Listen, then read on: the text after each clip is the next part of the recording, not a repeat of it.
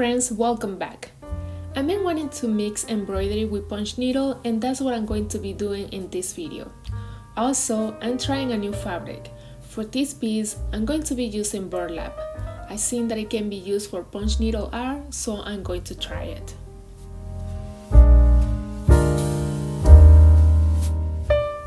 I have previously sketched out my design and I'm ready to start.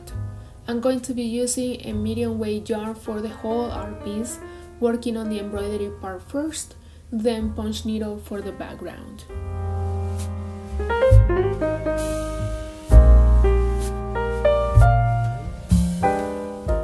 I made a video about how you can make your own custom frames, and if you want to watch it, I will leave the link in the description box below.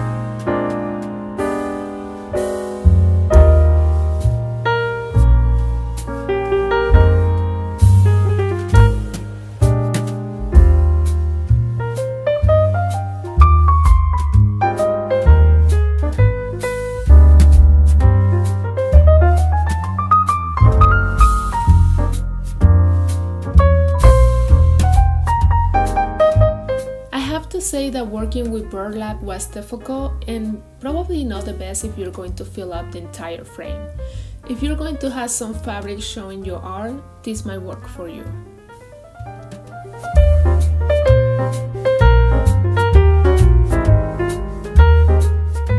I really like the combination between the punch needle and the embroidery. What do you guys think? Let me know in the comments below. To finish, I'm clipping off all the excess of thread from the back. I'm also folding the frayed part of the fabric underneath and adding some extra staples to create a more finished look.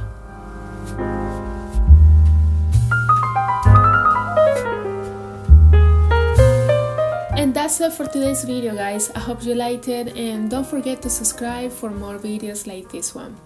I'll see you in the next one.